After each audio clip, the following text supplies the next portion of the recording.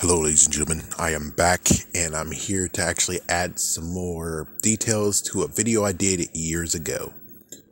It's still sad to this day. YouTube is not listening to me and when I said, hey, I have a separate YouTube channel, I would like to have it back because you guys did some crazy stuff.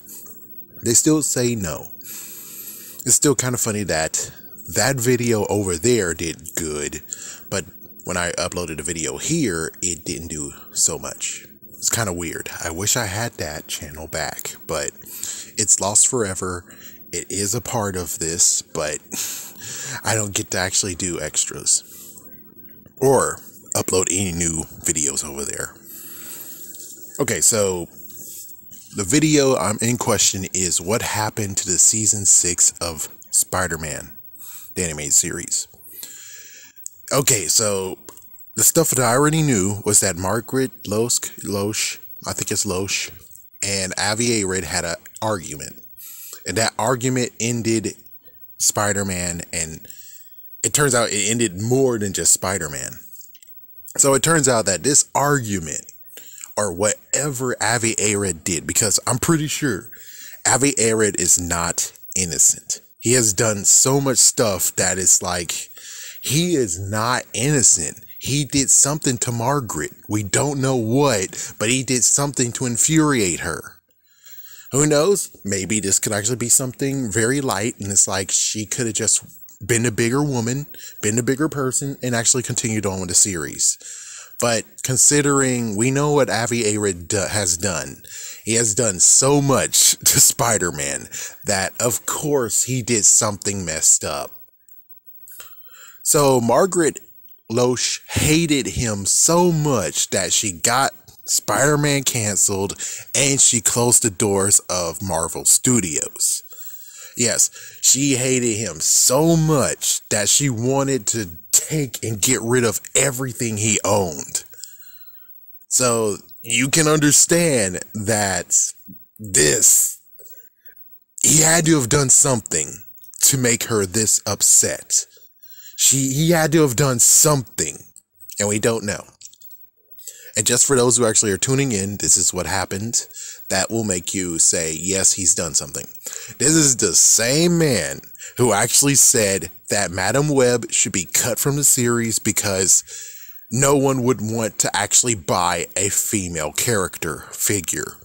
And to this day, that figure is sought after the most. Yes, I mean, this is the same guy who said that. So there has to be something that he did to cause this. And of course, special thanks to Mr. Sunday Movies, because I haven't brushed up on the usual things I usually look up. I've been busy doing some teaching stuff and instructor stuff. But even so, the interesting part is what was part 1 and part 2 of season 6. What I knew, that part 1 was they're looking for Mary Jane. Mary Jane turned out to be in the past in England, and Carnage will become Jack the Ripper, or take the title of Jack the Ripper. So Spider-Man has to defeat him and rescue Mary Jane. One thing I did not know is that Mary Jane would also have amnesia. 2, the thing that I didn't know is that the second part of the series would actually deal with, I think there might be even a third part, but that I do not know. The Insidious 6 would return. Norman Osborn would also find a way to get out of the prison that he made himself in. But considering he actually has the device, that means that of course he can fix it and come back. Of course he can. So he comes back, he gets Insidious 6 back together, and here we go with another unbelievable thing. So that's what occurred.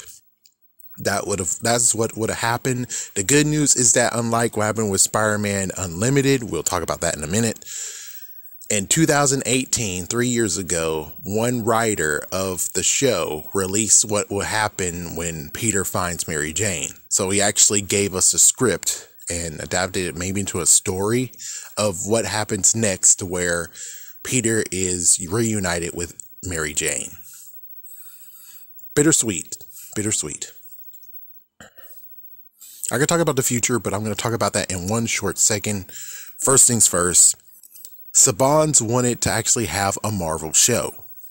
So since Marvel Studios, or I think that's what it was called, got taken down, the division that Avi Arad had, the animation department, they were able to actually get themselves a Spider-Man TV show. Now, one thing that might be debunked right now, but we'll still have to ask questions, is the fact of Avi Arad saying, no, there can only be two Peters. Because there was one show they pitched, which was before this other one, which I gotta talk about that one second. But this one was a story of where there's two Peters in a TV show. One Peter is Venom, and the other one is our hero, and he's supposed to save this other Peter, which technically is a ripoff of what happened in the last episode of Spider-Man animated series. It's kind of funny that I'm now thinking about it. I'm like, yeah, I don't think that actually is real. So here is the first thing that really needs to be talked about is they were planning on doing Spider-Man 2099. They have a pilot, from what I've heard. They did have a pilot, and we don't know to this day where the pilot is. Well, we found out where the pilot is, allegedly, because it was made by Saban's, right? So Saban's actually got their own TV show, and they're trying to figure out what show they can do. They chose, of course, first Spider-Man 2099. But Batman Beyond came, so they had to cancel it. The interesting part is, like, where's the pilot now? Could be with Jaime Saban's, could be with some Saban's executive.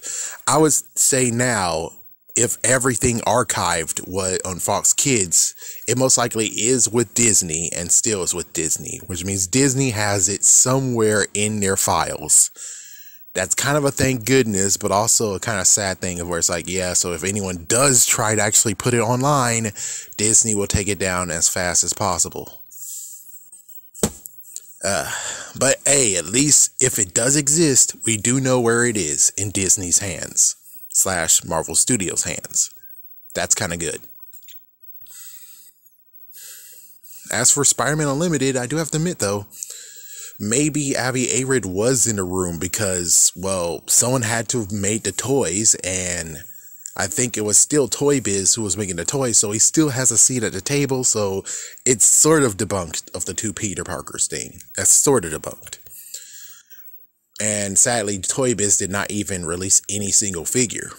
They were doing fair ratings, but I'm pretty sure maybe Avi Arad might have some issues because he just got his show canceled. His studio got taken away from him.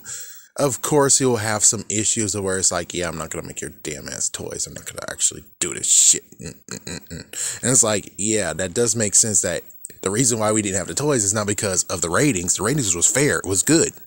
It was most likely because Avi Arad had still freaking issues with what was going on with his world. And I'm shocked that Margaret wasn't able to take down Toy Biz as well, because she wanted to take down everything he kind of loved. So she took down Marvel, but I guess she didn't have enough power to take down Toy Biz. But Toy Biz did get taken down in 2006 and got absorbed by Hasbro. So Hasbro does the Marvel toys. So Toy Biz does not even exist today, but I don't think it's all thanks to Margaret. I mean, does she have the power? She might have. Wouldn't she actually gloat about it if she did that? I'm pretty sure she would, but we don't have any evidence of anything, so what about the future? Well, the future has to be like this. The good news is that we're still getting new toys of the animated series, which that's awesome. Kind of. The only messed up part is that we're still to this day don't have Spider-Man Unlimited series. I mean, Spider-Man Unlimited, we don't have any toys still to this day of the suit or anything, which I'm like, come on, Hasbro.